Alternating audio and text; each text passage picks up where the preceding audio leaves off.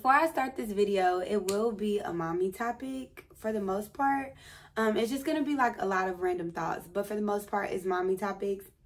But before I lose the non-mommies, I just wanted to let y'all know that nobody is asleep on y'all. It's just that this is a part of my journey and I'm about to give birth, so I am talking a lot about mommy talk. But something that I do want to share is before I actually became a mommy, I felt so slept on because I felt like mommies get all the attention. Like in college, you can be independent technically and still not be eligible to get like financial aid with your own income. But all you had to do was be a mommy and then boom, you can, you know, you get approved for all the grants, you get financial aid because you have a kid. Same thing with like relationships. I felt like the real relationships lasted with the people that had kids, and their excuse was because they had kids together. So I just always felt like the mommies were always like put up here. Then especially like if you have those mommy friends that are like, you don't understand, you don't have kids. But I want to let y'all know that y'all are bomb as hell. If you have kids, if you don't, like, we're all bomb. I don't want y'all to think that I'm just mommy, and you're only amazing if you're a mommy, and mommies are so important, because that's not what I think at all. It's just, this is the life that I've created for myself, so I'm learning to fall in love with every aspect of it. But the only reason why I'm so intensive with the mommy content right now is because I'm about to be mommy of 2, and it's like new to me and it's exciting. So I hope that I'm creating like relatable content to where even non-mommies could be like, oh, I like her, like I like what she's talking about, or you know, when I do become a mommy, like that makes sense, you know what I'm saying? I couldn't stand before I was a mommy, like people that will always be like, moms are the best and it feels so great to be a mom, and you don't fit in if you're not a mom, because that's not the vibes over here. It's just, this is the season that I'm in, so a lot of it is like shocking for me. And then like my last relationship was really toxic, and it took a lot of my enjoyment and like investment in being a mommy away. So now it's like, literally, I know Reagan's 15 months, but I feel like how I should have been feeling when she was first here. But now I have all of my attention to all of this, so it's like, you know, and then I have new baby coming. So I just wanted to put that disclaimer out there. This will die down, but it's just the excitement of everything and like actually having the time and the mental capacity to focus on being a mommy and not trying to focus on everything else but being a mommy. Okay? Cool. So I did make me some tea, and this is peach, ginger, and honey. Let me see if it is right. Oh, it's perfect, but it's too hot. And now I just took a little spiritual shower, and I have my diffuser. I'm going to put some water in my diffuser. And then I'm going to sprinkle just a little bit of chamomile. What chamomile does spiritually is, I've been having a lot of crazy dreams. It just kind of wards that type of stuff off. And it also brings like comfort, enlightenment in. Let me Google, because I be knowing, but you know, I be wanting to give y'all the real. Okay, so it brings inner peace and contentment and calms all sense of threatening or fear. Chamomile may inspire confidence and open the heart to expression, love, and compassion.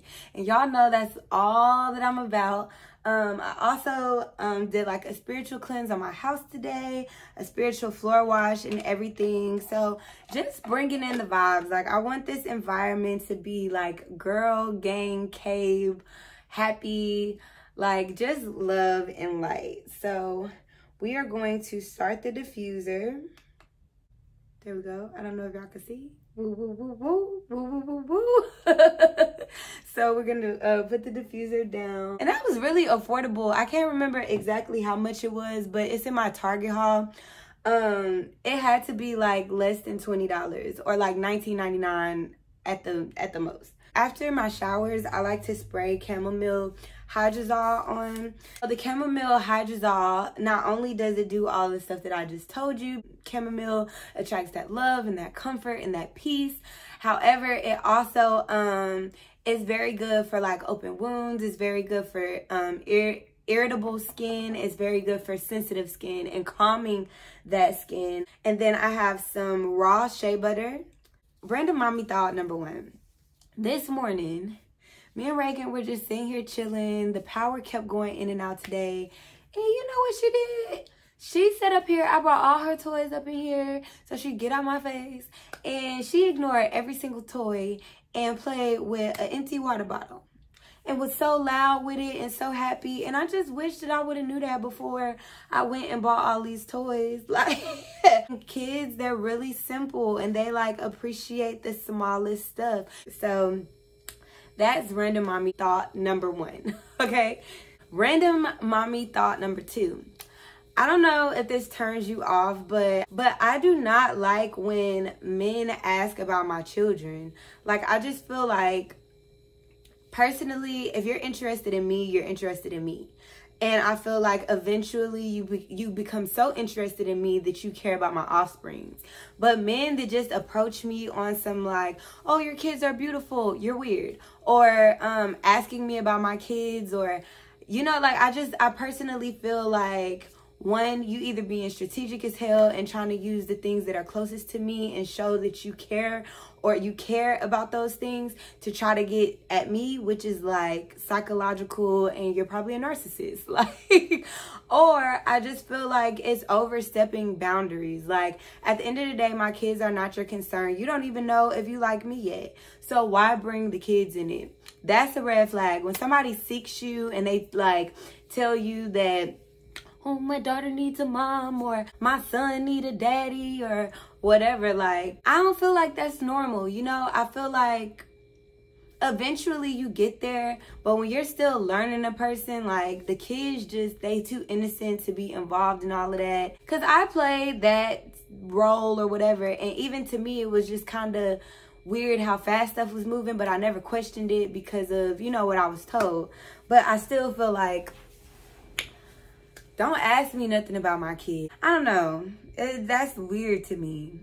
And then while we speaking about niggas, let's talk about how weird niggas are just in general. Earlier today, this dude, he decided to tell me that I need to humble myself because I wasn't responding to him. I don't have to fucking respond to you, but he basically told me that I need to humble myself, and I blocked his ass because who are you? Like, men feel so entitled. I posted a picture on Snapchat today. I never really post on Snapchat. I used to be like a Snapchat fanatic, but since 2016, I've just like put random stuff on Snapchat. And it was about 6 guys who constantly, every time I post something on Snapchat, they always respond. But you got the one that's like, I'm them kids daddy, which is disrespectful as hell to me. Like, I don't care where me and my child's father stands. It's like, why are you concerned about my kids? And why are you speaking on them? And why are you speaking?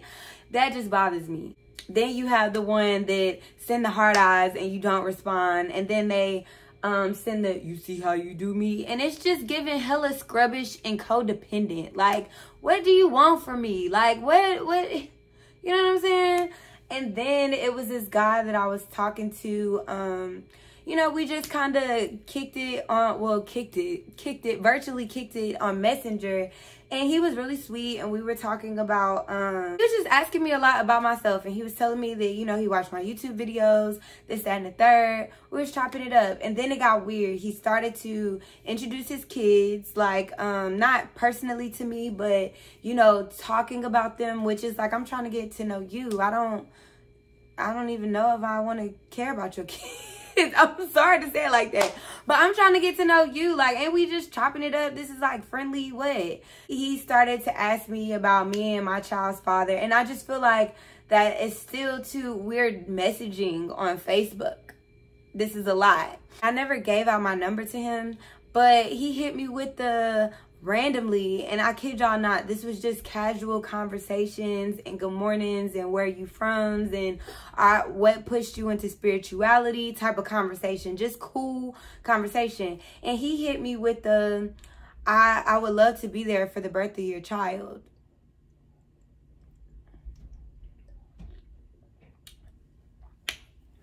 Maybe I'm being petty because I just burnt the hell out my throat. But what the hell?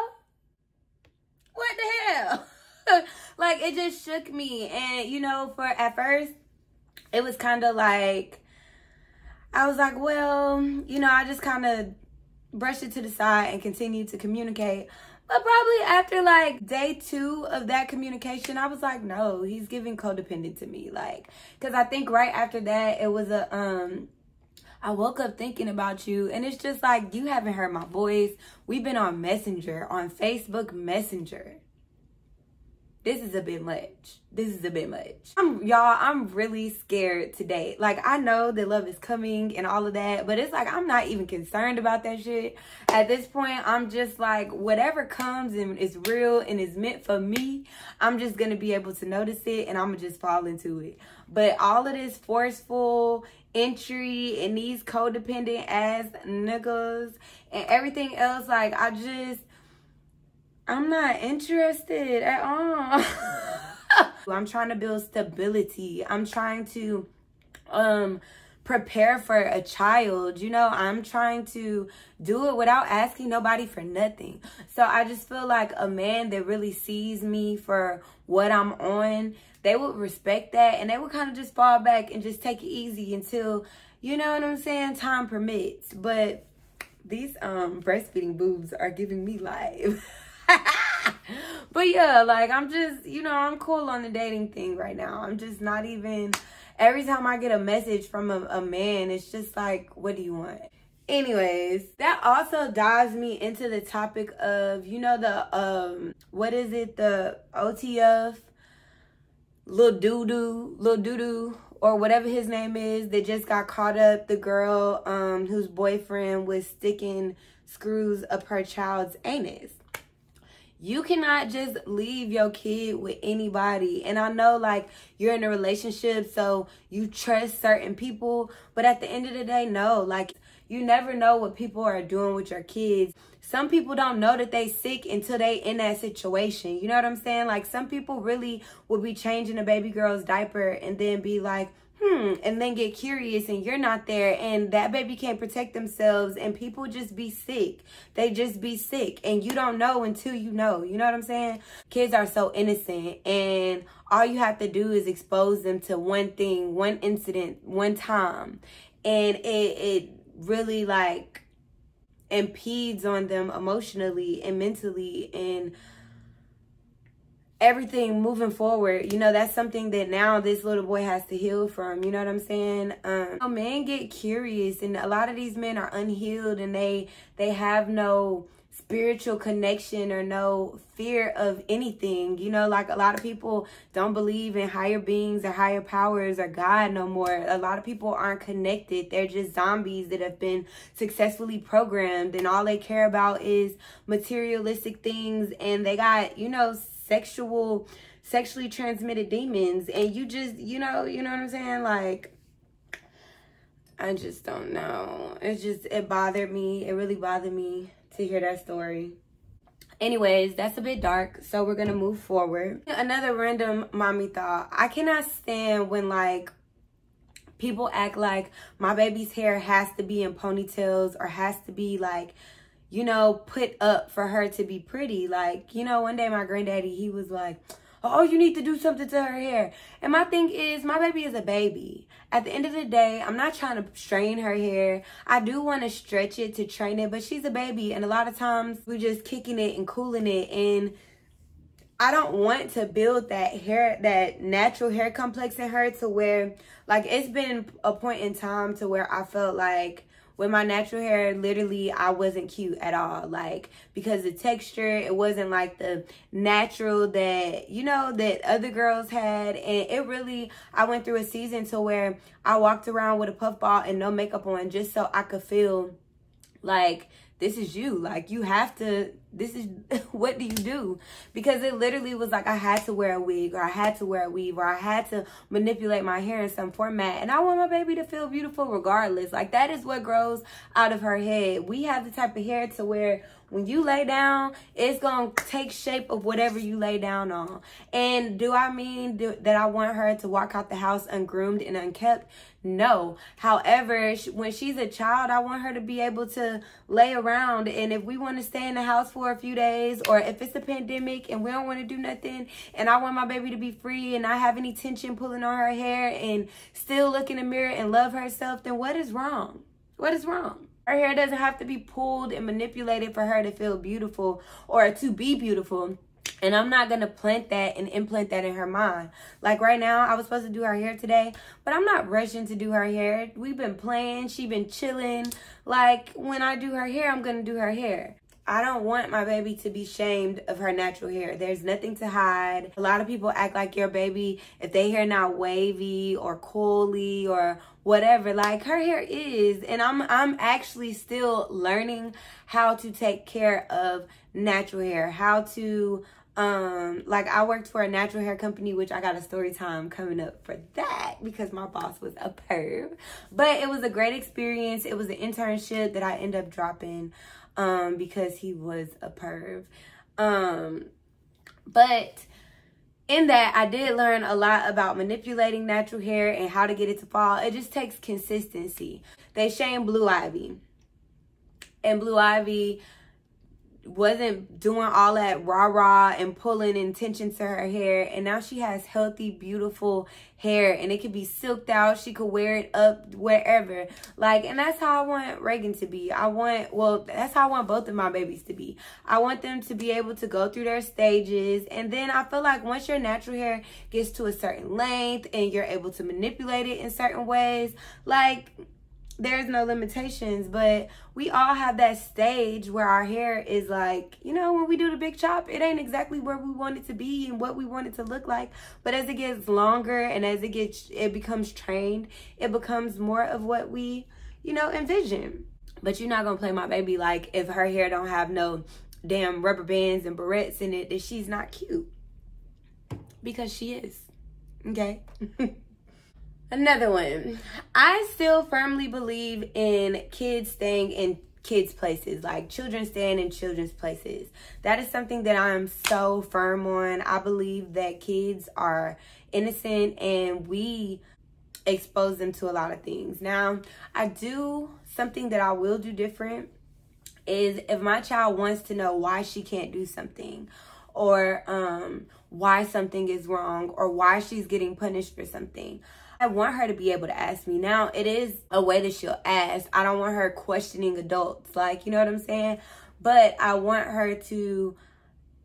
to just, no, you can't do that, and leave her pondering and seeking the world for advice. I want her to be able to say, well, mommy, you always say that I can't do this, but why? You know, like, I want her to have that ability to be fluent in communication with me to where we can discuss certain things. So, it's almost like, I feel like with us, like the Bible, like I feel like it's a lot of things that you're not supposed to do. But if you're not led into that, it's just you reading a rule and then fearing it and then not doing it because you fear that thing, versus you being led to not do something and being convicted about it and knowing kind of like why you shouldn't do that thing. So I don't want to like use scare tactics or just fear her into doing what I want her to do. I want to be able to communicate with her, but I want my child to stay in a child's place. Like if we all at the table as adults with our solo cups, you don't need to be in here. Period. Like I still believe in a child's place. If an adult is doing something, you don't ask them. You know what I'm saying? Like, it's a fine line between asking about certain things, and then it's a fine line between, like, questioning an adult, like, out of being grown. You know what I'm saying? Like, I hope that makes sense.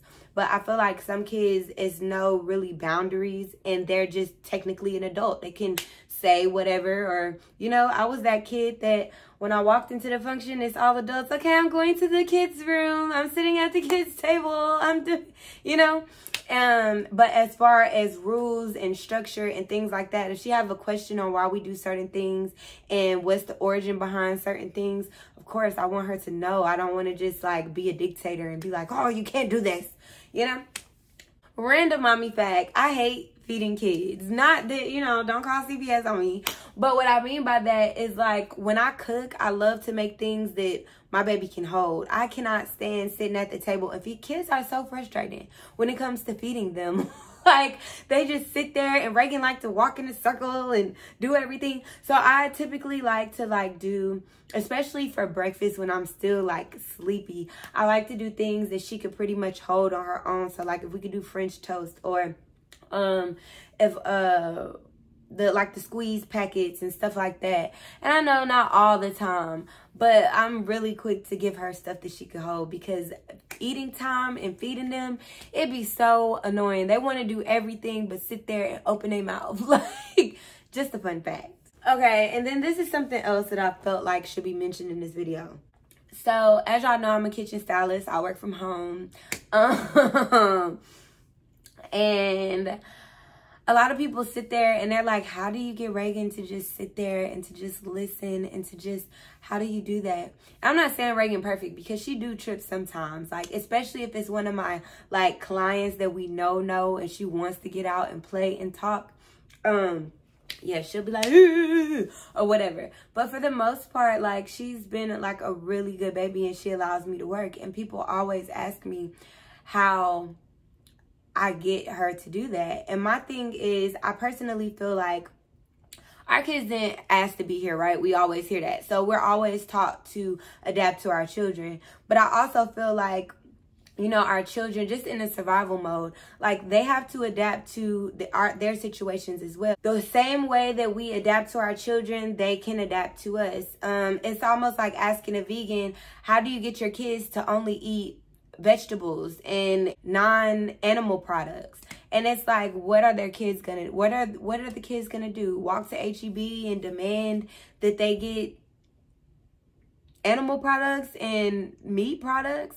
No, the kids can only do really what you allow them to do. So what I mean by that is, I don't just sit her in there and say, well, mommy has to do hair and you just got to sit here. But she accommodates to me and I accommodate to her, meaning that I have my schedule to where every appointment is 3 hours apart. Typically, it only takes me 1 hour, 30 minutes to 2 hours to do an appointment. So that leaves me with 1 hour to 1 hour, 30 minutes to bond with her, to, you know, to feed her, to in between appointments, so that I can spend that nurturing time with her. And then during appointments, I know what she likes. I know what shows she likes. I know what snacks. I told y'all I like her to stand up and be able to hold her own food so that she can eat and things of that nature. And I've kind of taught her a little bit earlier how to feed herself certain things. So when I am doing, you know, hair, or if I am working on a wig or whatever I'm doing, she doesn't feel like, okay, mommy's totally neglecting me. You know, I prepare her for the environment that we have in this household. Like, some parents are complete stay-at-home moms and their kids can run around all day, and that's great for them. But with my situation and our environment, I know kind of how I have to operate. And I not only know it and enforce it, but I make it in a way to where it accommodates her, to where she doesn't feel like, okay, mommy's forgot about me, or okay, mommy's been over there all day. She kind of knows, you know what I'm saying? And now it's to the point to where when I do hair, she kind of knows about what time I'm going to be finished. Or like, sometimes Reagan gets hyped like at the end of the appointment, like, I know you're going to be done. So it's just like, our kids accommodate to us. I feel like we have to start putting so much pressure on ourselves to be like these perfect, ideal parents, and know that the same way that we make shit happen for them, they get it, and they will, you know, for us as well. The same way as like when I got her out of the bed, like I got her out of the bed early and I'll start putting her in her playpen. Reagan was sleeping in a swing. Like, it was, I can't say, it's usually difficult for the first 2 weeks, because you're kind of like normalizing that routine. You're kind of breaking them out of a habit and pushing them into a new one. So I remember, oh my gosh, like when I was putting her in the playpen to sleep, it was so hectic because she would just cry and cry and cry and cry and cry and cry. And I'm like, oh my gosh, I gotta get my baby. But now it's to the point to where I could literally take her, put her in the playpen, put her in the bed, and she was sitting there. Even if it's an hour, she won't cry. She'll just sit in there kind of playing with her feet, and then she'll go to sleep, you know? So it's kind of just being firm in what you want from your child, and then, you know what I'm saying, pushing forward from there. But our kids adapt to us the same way that we adapt to our children. Like I said, I make sure that I can feed her and play with her during breaks. I make sure that I do create break times, you know, so it's not just like me going hard all day, all day, all day, all day, all day, all day. And then at the end of the day being like, hey, baby. So we have that interaction time. Then she has her eating time. So it's really just like in the meantime, she's just in a space, you know, and she has her toys. I put out her favorite toys and, you know, things like that.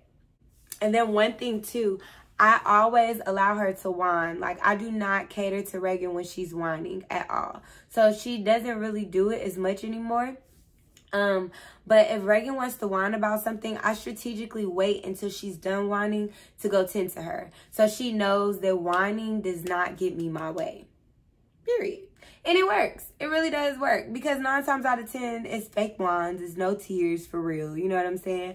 But I don't want to say I'm really hard on her. But I just want my baby to, you know, I don't know how to explain it. It's almost like if Reagan falls, I don't run to her when she falls.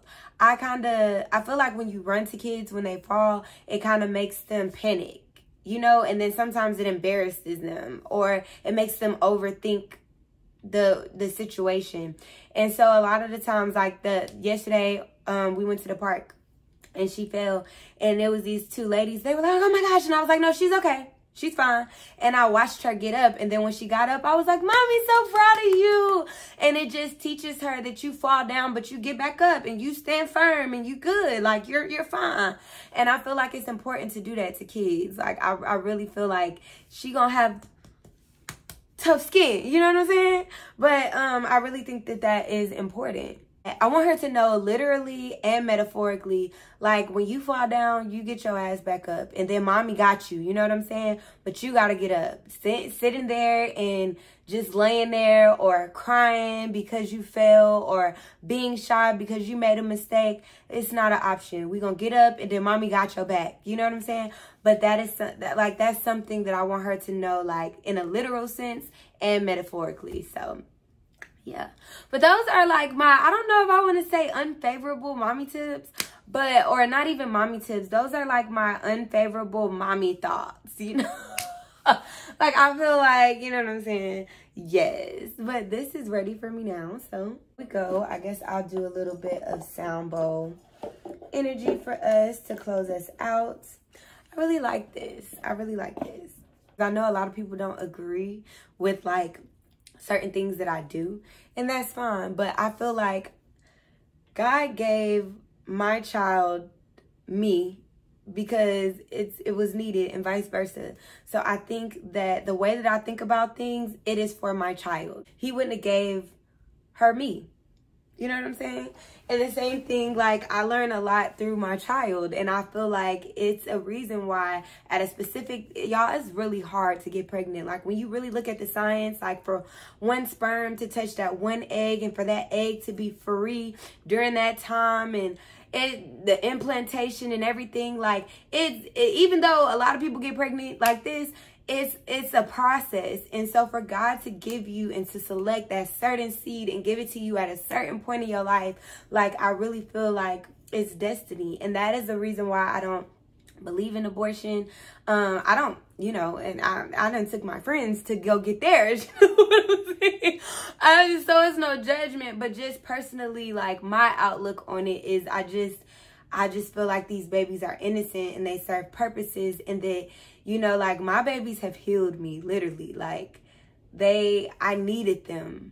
And, you know, the same way that they need me to be strong for them. And that is why I chose to heal. And that is why we're good and we're going to be great and everything. But, dang, why was I saying that? But I feel like the traits and the attributes that are within me are needed for her development. So although other people may not agree with my parenting or agree with my certain logic behind things, my baby, obviously, like, she's flourishing with it. Like, she be walking around smiling and happy, and, you know, she's not damaged or anything. So So it works for us, and that's all that matters, okay? So I'm going to close out with the singing bowl, and I'm also going to journal tonight. Now, remember, when you use a singing bowl, there is not much that you have to do. You just meditate, and it's so much easier to not do it on camera, because on camera you're so like conscious of how you look and should I close my eyes or should I keep them open and this, that, and the third. But at the end of the day, it's all about just focusing, and the sound is healing. It really produces healing vibes and healing energy, you know what I'm saying?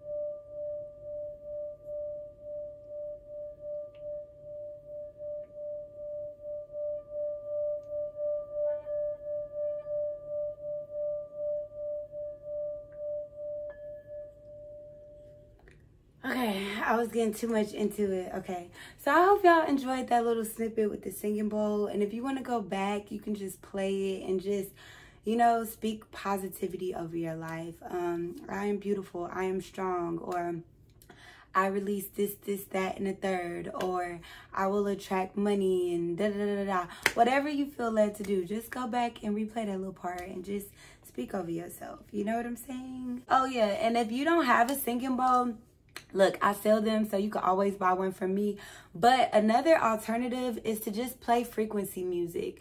If you search frequency music for success, or frequency music for protection, or frequency music for guidance, or frequency music for fertility, whatever you can think of, you can always play that and go to sleep with it on and just manifest that way, or think that way, or cleanse that way, or release that way, or manifest that way. So that is also something that's super helpful. It's the vibrations in the bowl for me, and then just the habit of actually using the bowl. It makes me take out the time to actually put it in my routine for the day. But you could do the same thing with frequency music. So that's just a little gem right there. But I hope y'all enjoyed my little unpopular mommy opinions or topics or whatever it may be. And I'm finna edit this thing and try to get it uploaded tonight for y'all. Okay, I love y'all so much. I pray positive vibes on you guys. And like I said, it's not just mommy content forever, but this is where I am right now, and I'm just so happy and so grateful that God is like, I'm like just not where I was last year, and it's just, it means the world to me. And I just see my healing actually doing something for me. So yes, y'all, these mommy boobs are everything right now. I'm so excited about those. But yeah, I love y'all for real, and I hope that y'all enjoy this. Please drop your comments below, even if you don't agree with exactly what I, you know, agree with, or what I'm promoting, or what I'm, you know, what I feel. I would love to know your thoughts. So let me know down below. Make sure you like, comment, and subscribe, and I will see y'all in the next video. Bye, y'all.